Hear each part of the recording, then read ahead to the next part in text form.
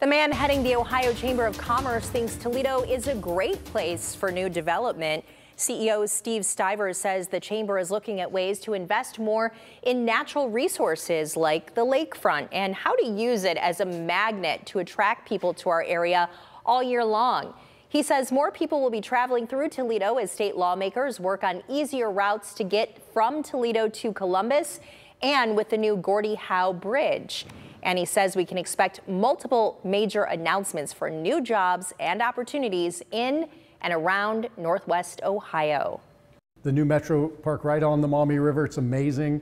Toledo's got so much to offer, and I think when folks come to look at Toledo, they're going to be super impressed with this area and the natural resources that are here with the lake and the river, all the stuff you can do outdoors. You have one of the best Metro Park systems in the country. We think Northwest Ohio has a ton to offer.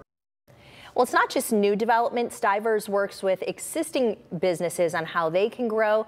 He met with both Libby Glass and the University of Toledo today.